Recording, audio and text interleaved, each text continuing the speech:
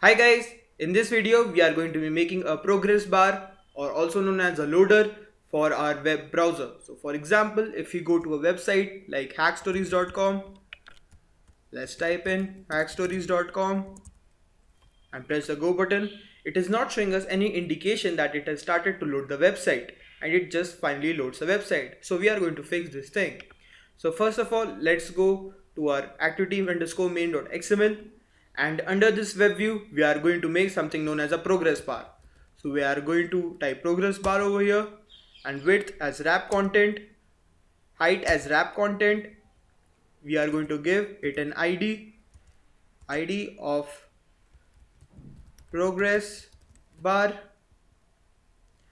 and this is pretty much it. So as you can see, our progress bar is over here. So now let's go to our backend file, and just like these buttons, we'll declare our progress bar.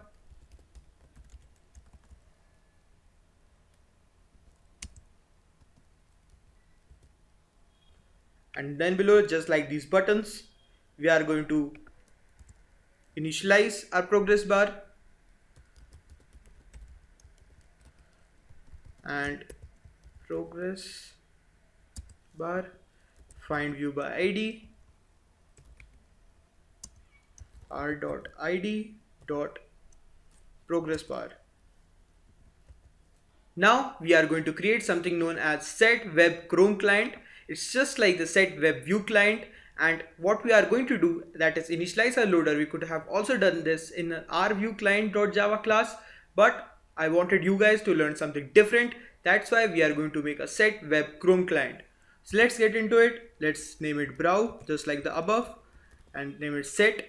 Now we're going to select the first thing. We're going to press enter. Then we are going to write new web chrome client. We are going to press enter, and then we are going to open up the curly braces, and inside this we are going to make a function known as on progress changed. So let's press tab, and then we are going to write on progress change. We are going to select the third one, press enter. Then we are going to remove the super line because we don't need it. Let's press the back button, and then we are going to write progress bar, that is this variable. So let's just copy this variable because I'm too lazy to write it again, and just we'll paste it over here, and that dot set progress. And then over here we are going to write this variable. Let's just copy it and paste it over here, and then below this we are going to write a if condition, that is if new progress is equal to 100, then do something else, do something else.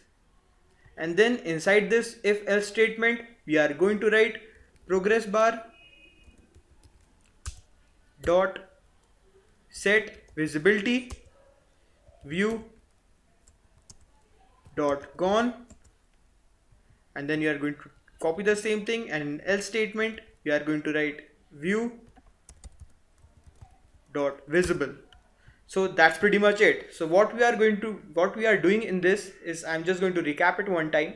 First we made a set web chrome client, then we made a new object of it. Then after making a new object, we declared a function known as on progress changed, and whenever on progress changed is called, then there is this web view and this int new progress. Now when is on progress changed called?